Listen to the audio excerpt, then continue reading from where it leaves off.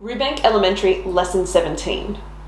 In this lesson we learn two new notes, both E flats, and also a new rhythm, a dotted minim or a dotted half note. Now, the two E flats. The first one that we learn is the E flat on the bottom line of the staff, and to play that we're playing a D, and then we're adding our side trill key. So it will sound something like this.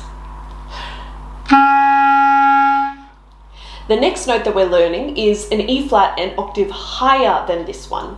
So to play that one we need all of our fingers again, like our D, and we add our top pinky, and that will give us an E flat, which should sound something like this.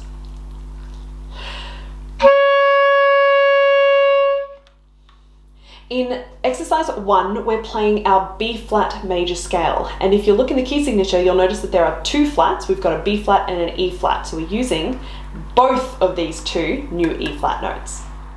Exercise 1. 1, 2, 3.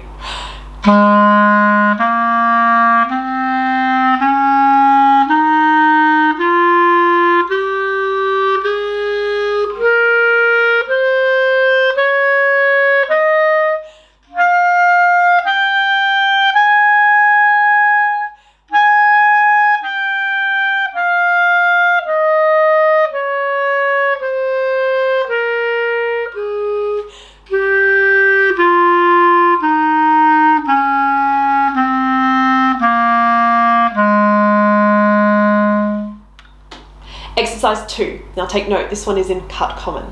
1, 2, 1.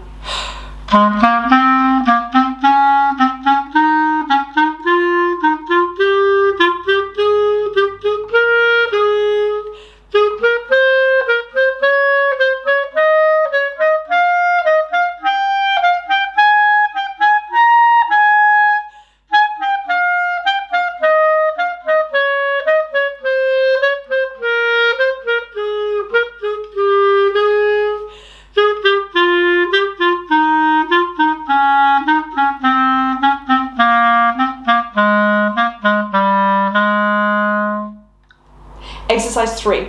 Now don't forget your E flats, and also we're still in cut common. 1, 2, 1.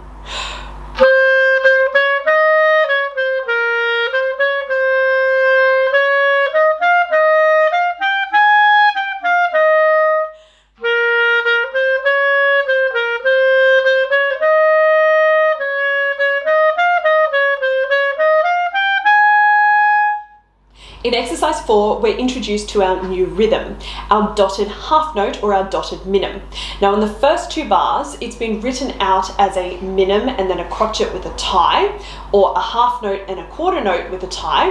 However, halfway through you'll notice that instead of doing that, they just simply put a dot next to the note. And that means that we need to hold it for 1.5 times the value of the original note. So the original note was worth 2.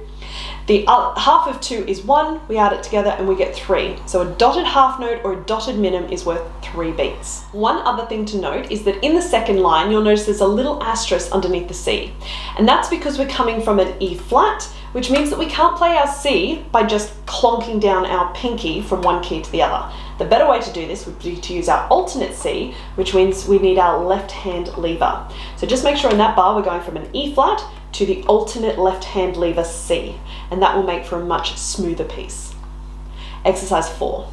1, 2, 1.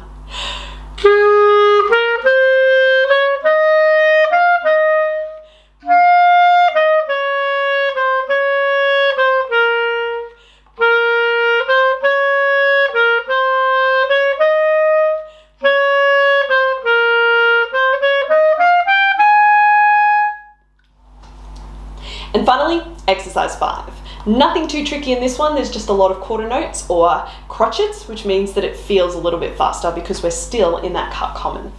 1, 2, 1.